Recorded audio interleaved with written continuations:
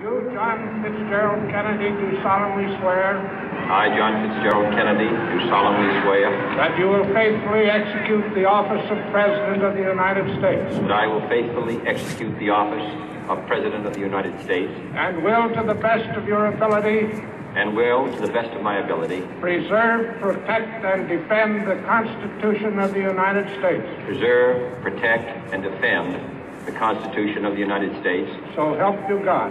So help me God.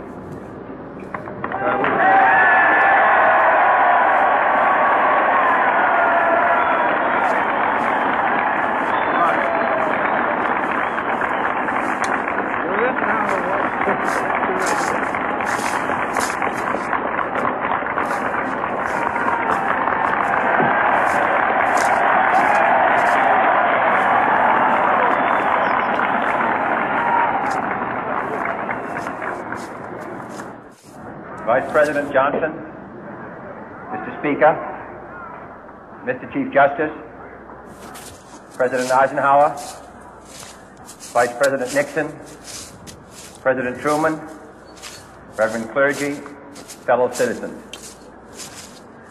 We observe today not a victory of party, but a celebration of freedom, symbolizing an end as well as a beginning, signifying renewal as well as change. For I have sworn before you and Almighty God the same solemn oath our forebears prescribed nearly a century and 3/4 ago. The world is very different now, for man holds in his mortal hands the power to abolish all forms of human poverty and all forms of human life. And yet the same revolutionary beliefs for which our forebears fought are still at issue around the globe. The belief that the rights of man come not from the generosity of the state, but from the hand of God. We dare not forget today that we are the heirs of that first revolution. Let the word go forth from this time and place to friend and foe alike that the torch has been passed to a new generation of Americans born in this century, tempered by war, disciplined by a hard and bitter peace, proud of our ancient heritage, and unwilling to witness or permit the slow undoing of those human rights to which this nation has always been committed and to which we are committed today at home and around the world.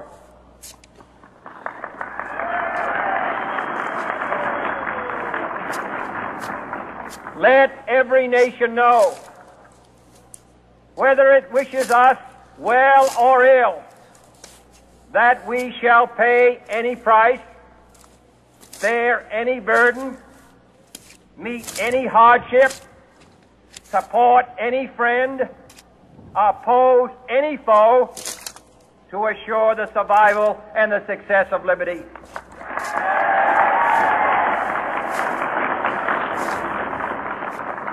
This much we pledge and more.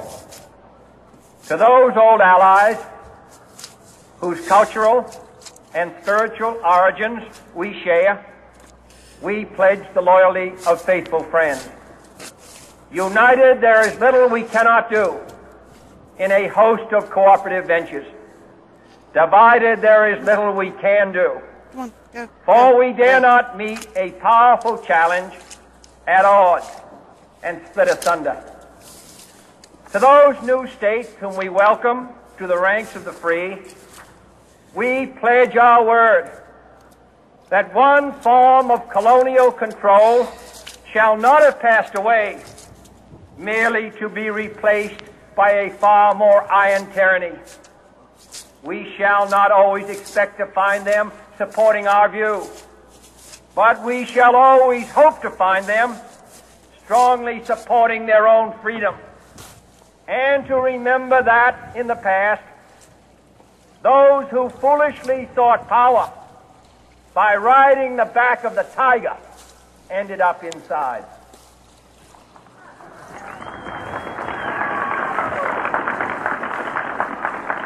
To those people in the huts and villages of half the globe struggling to break the bonds of mass misery, we pledge our best efforts to help them help themselves for whatever period is required, not because the communists may be doing it, not because we seek their votes, but because it is right. If a free society cannot help the many who are poor, it cannot save the few who are rich.